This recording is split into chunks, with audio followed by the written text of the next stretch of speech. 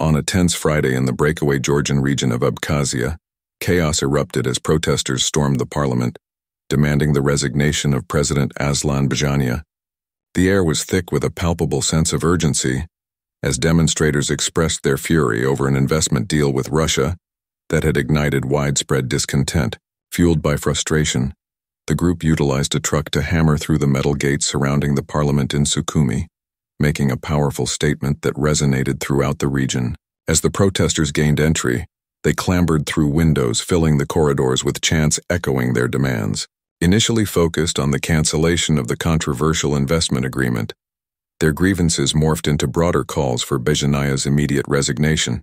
Opposition leader Timur Gulia stood firm, shedding light on the protesters' true motives. He underscored a critical distinction, that the protest was not an outright rejection of relations with Russia, but rather a condemnation of Bzhania's actions that appeared to serve personal interests over those of the local populace.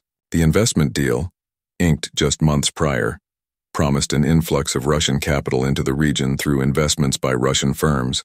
However, the implications were far-reaching. Many locals feared that this could lead to them being pushed out of their own property market.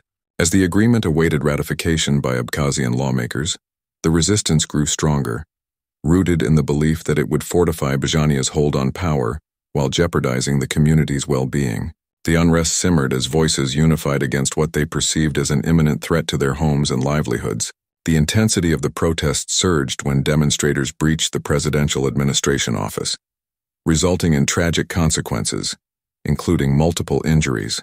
The chaos left at least 9 individuals hospitalized, marking a turning point in the unrest.